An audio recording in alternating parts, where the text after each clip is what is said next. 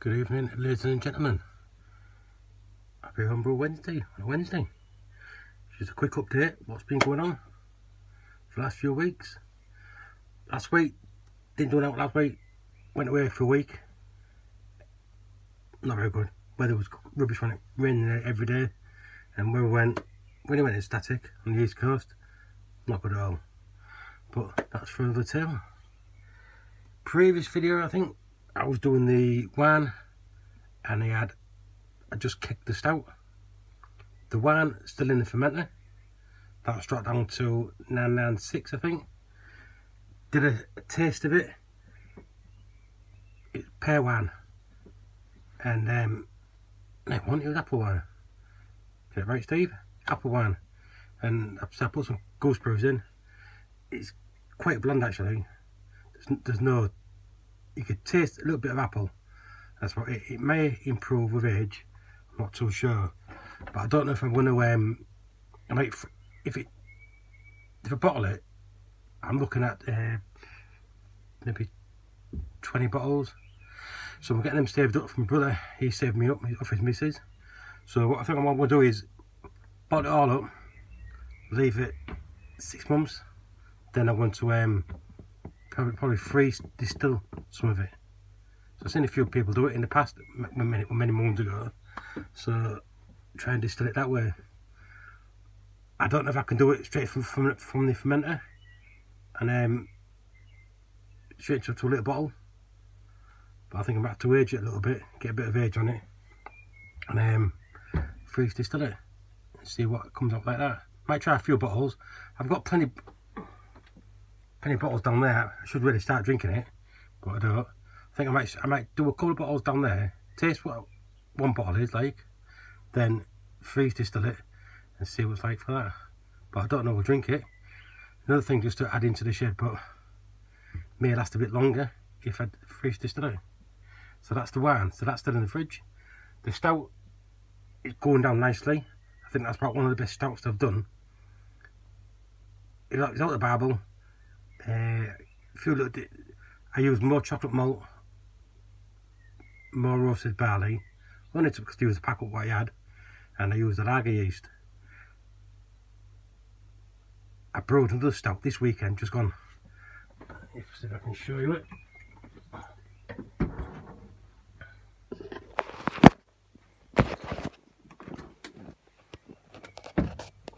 And then in there, in the SS Brewed Tech bucket. Talk about that one in a minute. Okay, so I've brewed another stout at weekend with some of these existing grains that he had. I think the last one I did a 200 grams of chocolate. Measured out chocolate I've got now, I've got 360 grams. So I split it in half. I'm gonna do another batch. So the pale malt was the same, roasted barley was the same, 500 grams, 180 grams of chocolate malt. Flake barley put in 500 grams, but I used SO5 this time, yeast. Oh, and also I changed the hops because I ran out the other hop. Last one with East Kent Goldings. This time I've done Fuggles, so it's not going to be the same. Should have a little flavour, but fingers crossed that one will be alright as well. So I'll have 2 kegs of stout. That leaves me one spare keg left down there, which is, you see in there, it looks red, that one. That's the rubbish on the bottom there. That's the supposed to be raspberry wheat beer. It was still bubbling away when I went away, so it's been in the keg 4 weeks now, I think 5 weeks maybe. When I come back home, put the raspberries in. What I did with raspberries was throw them out. There was enough juice in the raspberries to put into a pan, boil the pan up, just basically to sterilise it, boiled it for about 5 minutes, all turned to mush, cooled it down, stuck that into the fermenter, then wrapped the wheat beer on top of it, thinking that it'll be red. Like what? Not red at all. Might have a slight tinge. No. So we'll see what that's like. I only wanted to leave the raspberries in for a couple of days, and it's been in 5 days. I ain't got enough bloody sterilising stuff to bloody sterilise any more buckets. Well, I need some water, so I'll just go pop to Tesco's tomorrow and get some more water. So I was hoping that's going to be a red raspberry wheat beer. So I don't know how that's going to turn out. It tasted like one of the last wheat beers I tasted. Distinctive taste, but not too sure what it was. Not an horrible taste. But I used different malts. I used Munich malt in it, some wheat malt in it, rye malt in it, pale malt in it. So it wasn't a full blown on wheat beer, but a hybrid. So as long as it tastes alright, so hopefully keg that this week. I might keg the stout. I don't think that'll need kegging, but running out of fermenters.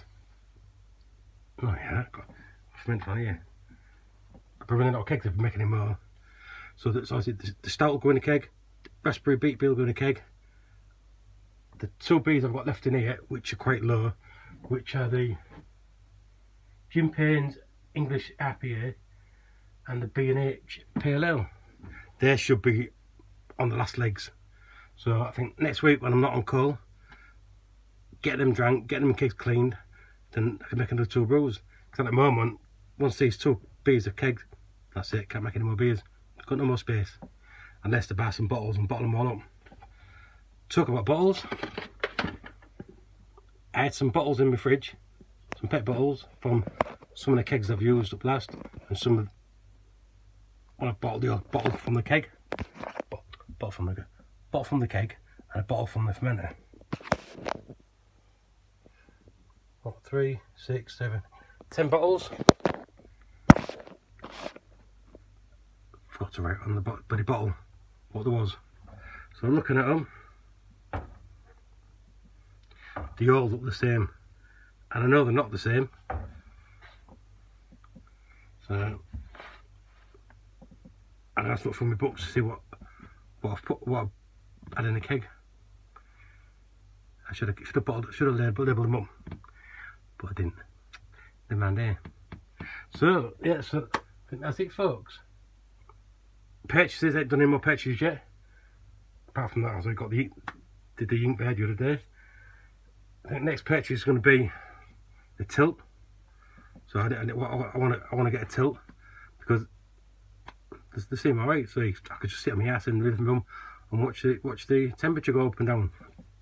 Also, I think on the new Grainfather app, you can monitor it from there as well. I think I ain't looked into it properly, but I've just seen it on there to watch the fermentation. So I don't know if that can be linked with that. I don't know. We will see. I think tilt's Bluetooth and the Connect is Wi-Fi. So I don't know how it's going to work. If it will work, we will see. If it is, I'll share it on here. So it wasn't supposed to be short and sweet, 8.5 minutes. Get you too long. So that's it, folks. So thanks very much for watching and subscribing, and I love you all. Cheers.